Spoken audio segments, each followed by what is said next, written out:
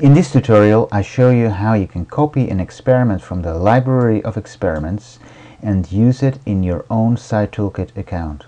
It is actually really simple to do. So first you go to the library of experiments and you select the experiment that you want to use. So let's just take the top one, the Stroop task.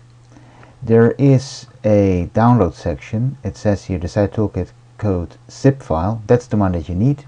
You click on it and it will be saved to your computer. So you should not open it, you should save it. That's very important. Okay, I click OK and now it's being saved to my computer. It's on my hard disk.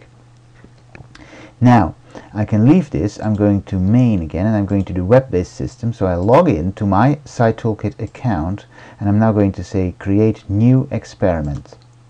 And here I'm going to select method 2 from a PsyToolkit experiment file, zip format. That's the one that I just downloaded. So I'm going to browse, I'm going to my account, and see there is a file stroop.zip. That's the one that I need. I'm opening that. I'm going to say I'm going to give it my own name. I'm going to say my Stroop task, and I'm going to create the experiment based on that. And you see, there it is. It's automatically uploaded. I have now a new experiment called my Stroop task, and I can do what I can do with any experiment. I can compile it. It has been successfully compiled.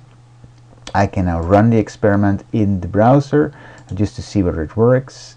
Yes, it works. It does exactly what it should do. So that's great, and that's all there is to copying and pasting an experiment to your own account.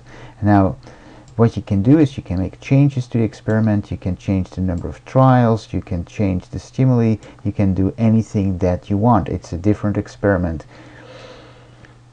That's it.